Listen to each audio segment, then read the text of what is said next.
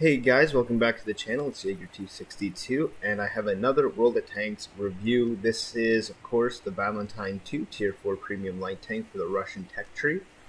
And while it's not as special as the Alpha vehicles, and I will be doing videos on them, it wasn't until I was uploading the video for today about the BTSV that I remembered the Valentine's Day weekend event where these vehicles were on sale for 75% off.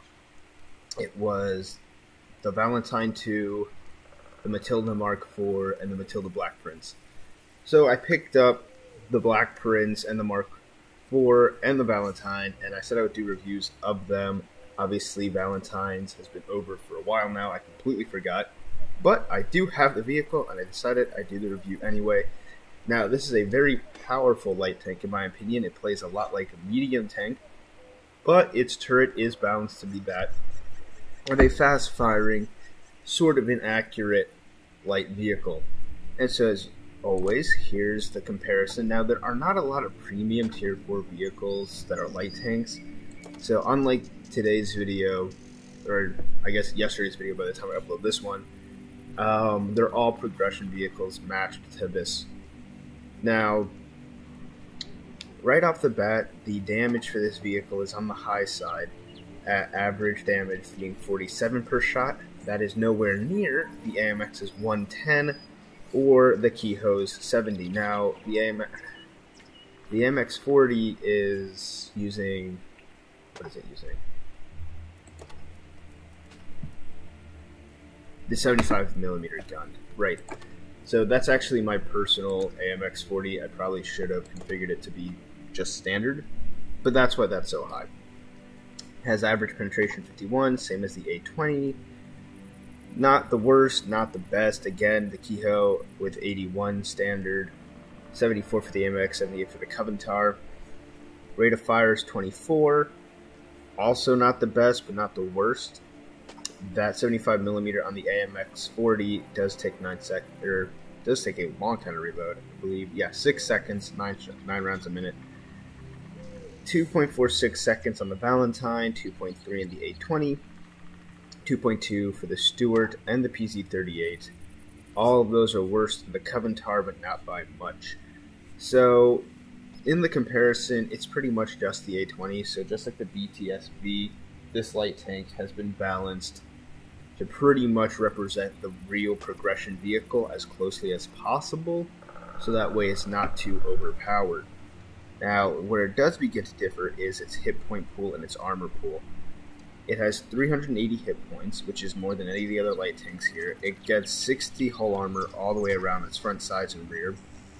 The MX40 does get 70 and 65 in the front and sides. It's 40 at the rear, making it slightly better than this, and it's curved, so it's obviously going to have that larger chance of ricochet, but this has sloped armor as well, and it gets 65 all around the turret. Again, almost beaten by the AMX40's 80mm of curved armor there, but that is the highest upgraded turret, not standard.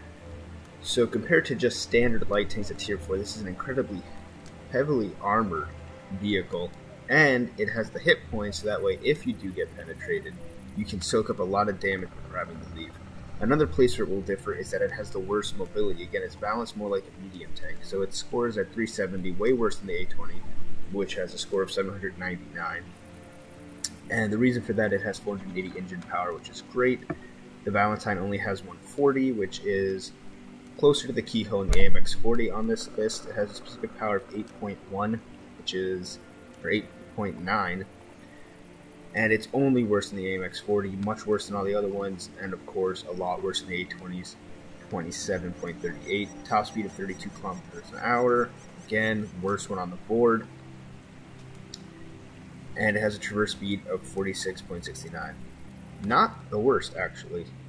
Only 10 off from the Keyhoe, making it the fastest traverse speed of all the light tanks present, so that does help. While you can't go very fast, you will not be able to scout as effectively in the Valentine. You will be able to prevent yourself from getting flanked a lot easier than any of these other vehicles. Now, concealment, 17, not worse or better than too much. Obviously worse than the Kehoe by 2%, but it doesn't really make a difference. It's pretty average. As you can see, we range from 13 on the AMX all the way to the 19. So it fits right within the rest of these vehicles. Spotting is 314 meter view range. It's pretty good, less than the M5 Stewart and the Kehoe, but it gets a signal range of 530, which is incredible for this vehicle and matches, again, medium tanks. So in terms of firepower, it's definitely a light tank at heart, but its armor, its engine balance, and its signal range allow it to perform a lot like a medium tank, and that sloped armor doesn't hurt. And if you look at it right here, these plates here are incredibly thick, and if any players do try to shoot you into the turret ring, there's a good chance they'll ricochet off of this sloped cover here, and then the slopes on the side also help. Now, it's not as sloped as, say, the AMX-40, which is completely curved, or the BTSB from yesterday, but don't let it fool you. It's a pretty heavily armored light tank, and again, I'm going to keep saying this even as I get into the gameplay. I play this as a medium because that mobility penalty for it being so heavy really doesn't allow you to scout, and it doesn't have the view range to scout either, but it does have a pretty great signal range. And while the gun doesn't do a whole lot, again, you get that 51 average damage, or average penetration. It fires relatively quick, so I wouldn't worry about it too much. I mean, it's not the best. It's pretty much just a light tank. But you can get it to go up to 84 millimeters of penetration and 35 to 60 damage with APCR. And just like with the BTSV for these Russian vehicles, I always run a little bit of APCR because they don't have very strong guns and they don't have very accurate guns, and APCR helps in both fields because not only does it give you extra penetration, but because they fly faster, or I should just say move a lot faster, their velocity is incredible, you're able to hit moving targets a lot easier. So let's get into a couple of games and I'll just show you how the Valentine operates, and that'll be pretty much it for this review. All around so far, before I go into any games, is pretty much the same thing that I said about the BTSV. It's a premium tank. It's going to earn you more credits and more XP to train, but it is not a lot better or a lot worse than any of the other light tanks, with the exception here, of course, just being the armor mobility. Way better armor, way worse mobility. But other than that, pretty much a standard Tier 4 light tank. Alright, spawned on El Hela, and it's an all Tier 4 game, so it shouldn't be too bad. We only have one heavy to deal with, and it is a well-armored one. But, no, we're just going to go to the hill anyway, because honestly, we're just doing 31 kilometers right now, there's no incline, pretty slow. You can already see what separates this vehicle from the light tanks. However, the armor it has should make up for that once we get into some engagements on the hill. Now, this vehicle also can't really keep up with contemporary mediums, which are usually much faster. You saw the T28 and the Swedish Lago. I don't remember those names. Going much faster than we are.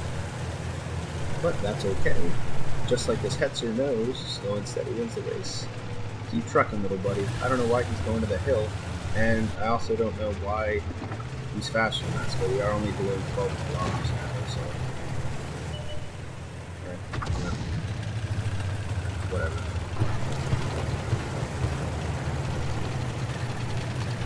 One of the great benefits of this tank is that by the time you get to the battlefield, most of the enemies will have been spotted, and you get some kind, you get that residual battlefield information. For example, not a lot of people are really moving up the hill, so we're probably going to lose it. Oh, actually, I don't know about the lock. It depends on what my guns.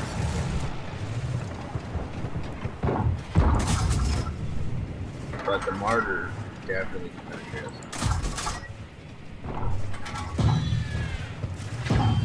Okay, we'll go down. That's great. Yeah, there's no way to safely move the Martyr just sitting up there. Unfortunately. You can also see that this gun is not incredibly accurate.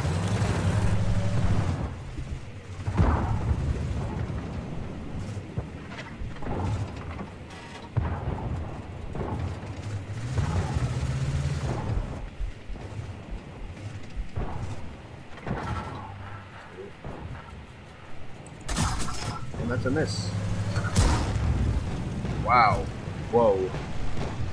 You know what? I'm glad that Hetzer came up here. I didn't really know why he was on that hill, but now I know.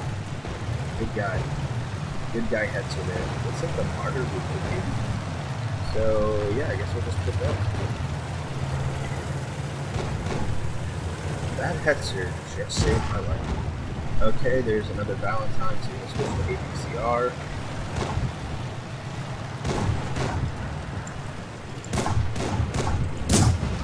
Wow, how did I miss that? Hetzer shot me. That's my fault for getting his way. I'm sorry. Didn't penetrate though, so... Oh, of course it didn't penetrate. They got rid of friendly fire. I completely forgot. I was about to say, wow, I'm so excited about this thing's armor. Not really. Still pick up a kill, but not do a lot of damage. Don't want to get that by hard.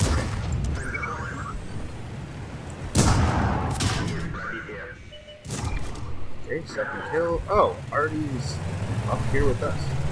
We're just going to switch to AP.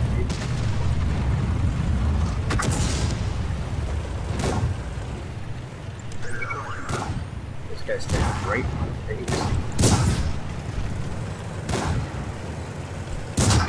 I still got the third kill though. Not doing a lot of damage, but doing some hits. And he got hit by the Chai Heat. Okay. So he was able to penetrate us through where? Oh, the front right there. Using AP rounds. Nice. In a platoon with this Valentine. So watch out, team. Watch out, enemy team. Yeah, Artie's got a beat on us, and that Valentine is just sniping. He's a good player. Hey, shout out to,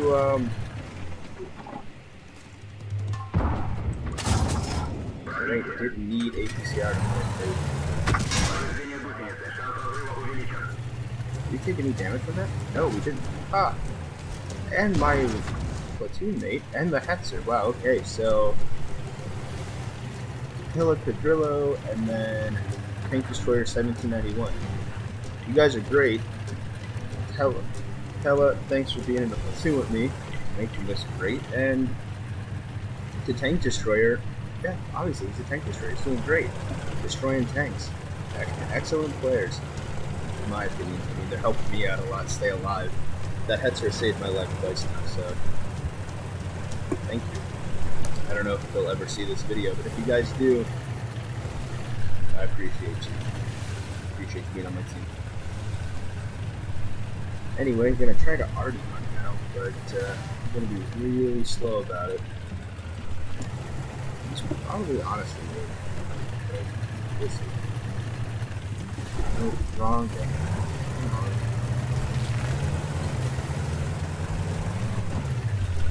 I can't believe the Hetzer's faster. That's wild.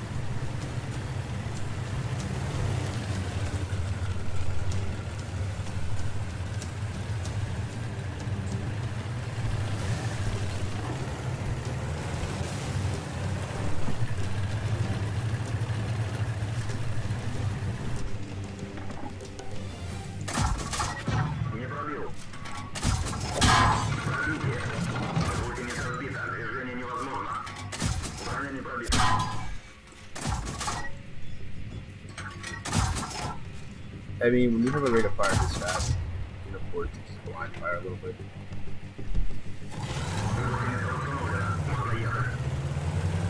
I did not even realize that the Mando is, oh my goodness, a Lux.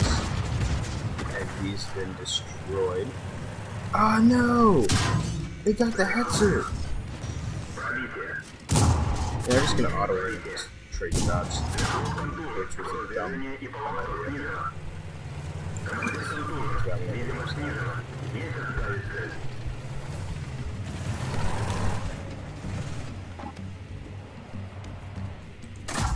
Yeah, I remember from yesterday's video where I was like, damn, don't auto aim when you're in a life or death situation.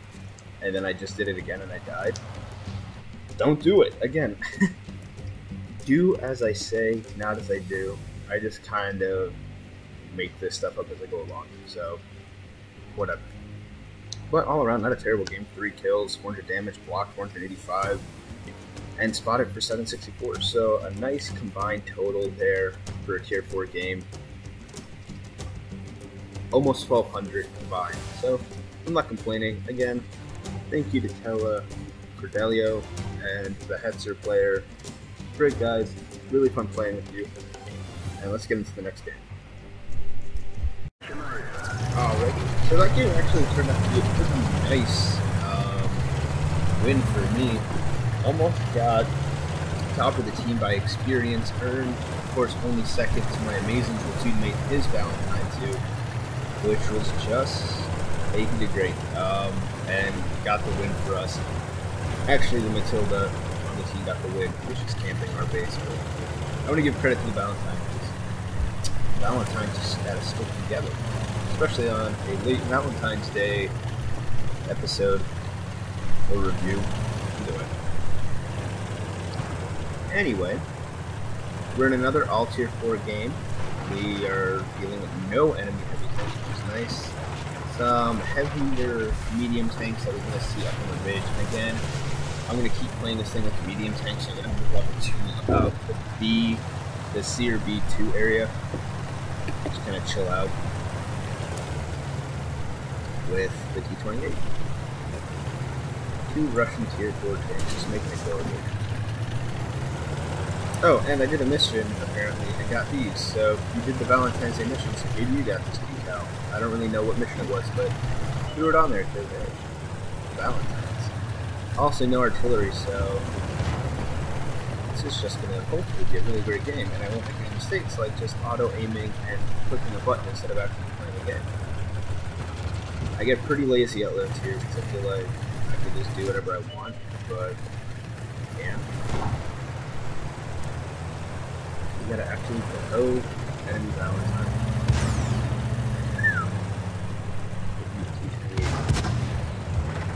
Yeah, I forgot to mention the compression values of this vehicle in comparison. It doesn't have any kind of compression, so typical Russian medium. Oh wow, we're gonna lose this one to be part of that heavy doesn't get here. I'm gonna push us here.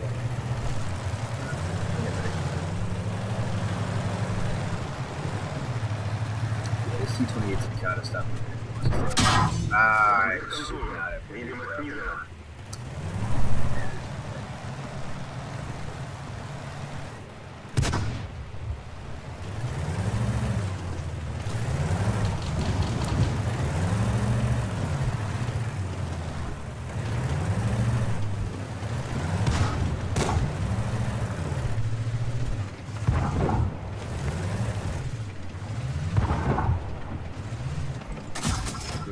Right, nope, not end, so switching to APCR.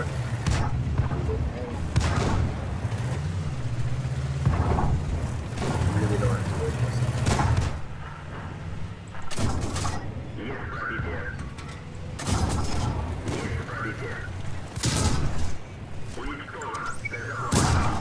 Alright, 2 kills. Easy peasy. And there's a T-28 waiting out there.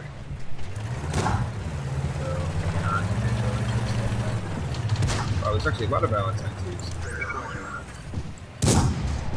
I keep doing this. I keep doing that. I don't know why.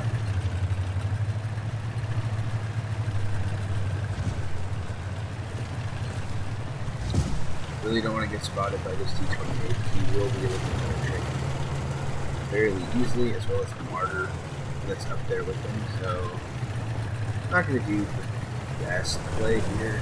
I'm going to, instead of supporting, have a dick move on my part. But I don't want to die, and this guy's definitely going to die if he gets out there. Unless he's got some good view range. My commander's dead, so my view range is shot. Yeah. He's not going to be able to outspot that martyr.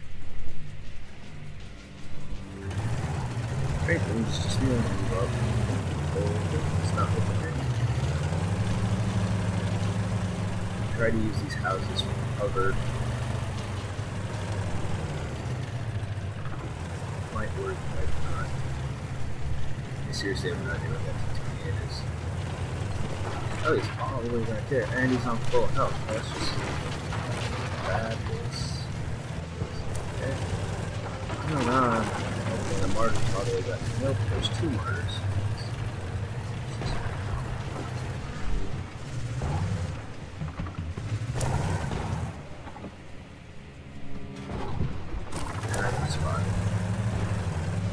Thanks to the T28 for missing. Maybe that I can chance for this and we'll be okay.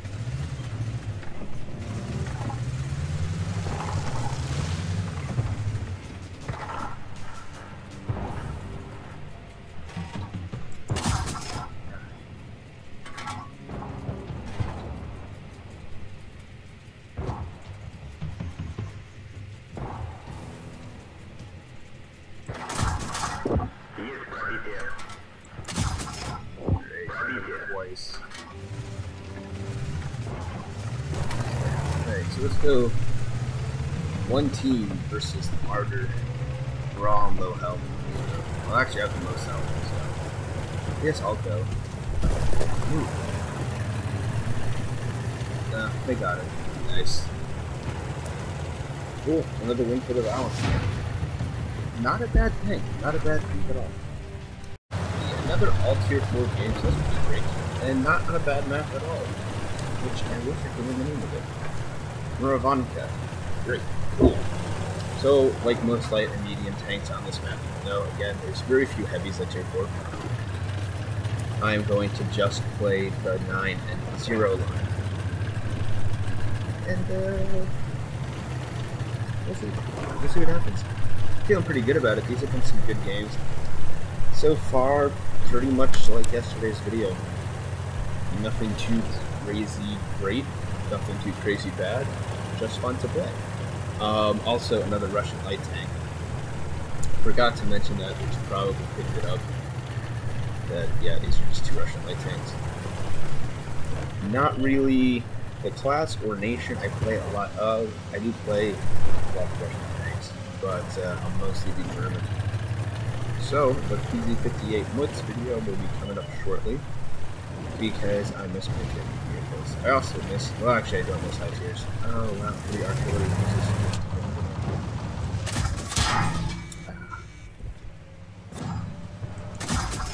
Nailed by tank destroyer.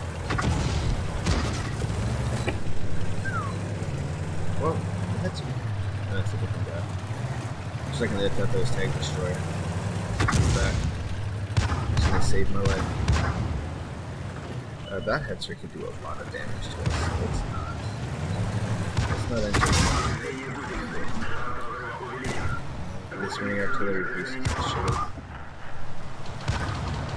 There's artillery even at this tier.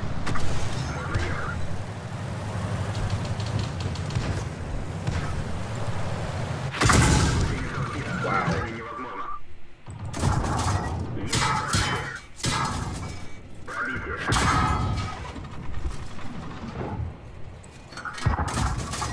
Okay. Yeah, that was bad. Oh, we penetrated one shot. Okay, so last battle, not my best moment. We got really just crushed on this flank. We do have a lot of hetzers. Absolutely dominated. This is probably going to be a loss. So, you know, can't have the 3 wins every video like I had with the BTSD, but still happy, and we still blocked 200 damage, which is great. This thing has a lot of armor for its tier and class. So still very exciting vehicle, in my opinion, but we'll get to closing comments after that. Alright, so yeah, that ended up being a loss, and I did not really contribute at all to any kind of victory scenario, so that's kind of on me. Misplayed that when we got rushed, but overall, still a very fun tank to play. If you didn't pick it up, I'm not entirely sure if the sale's still going on. Don't worry about it. Just like I said with the BTSB, this is just a very fun tier 4 light tank. It's not going to really dominate on the battlefield, and it's not going to be completely obliterated on the battlefield either. It sits right in the middle of all the other light tanks, and it's very nice to play. Obviously, if you are looking for a light tank that's going to help you get up your Russian crews, there's not really many options besides this one. So unfortunately, you will need to play this one if you're looking for that. But if you're not, don't worry about it. And if you are and have to play it, just be aware this is going to play pretty much like a medium. So not going to help you learn how to play light tanks on the Russian line that well, but will be a good time, at least in my opinion. And, you know, it does give you that, of course, 50% more XP, 50% more credits, and 50% more crew XP for anybody you put in it. Now, there are only 3 crew slots. I think that's the average for Russian light tanks, but I could be wrong. But definitely worth it, in my opinion. If you don't have this vehicle, I would recommend checking it out. It's a pretty fun tank to play. And yeah, that's pretty much it. So subscribe and hit the bell icon if you want to get notified when the Mutz video goes up or any of the other reviews that I'll be doing throughout this week. Or give it a thumbs up if you just enjoyed the content or you yourself enjoy the Valentine. As always, let me know in the comment section below what you think about this vehicle if you have it, or if you don't have it, you know, whether or not this sways you into getting it, or at least considering it. Not everybody needs a premium light tank at tier 4, but you never know. As always, thank you so much for watching, and I'll see you next time.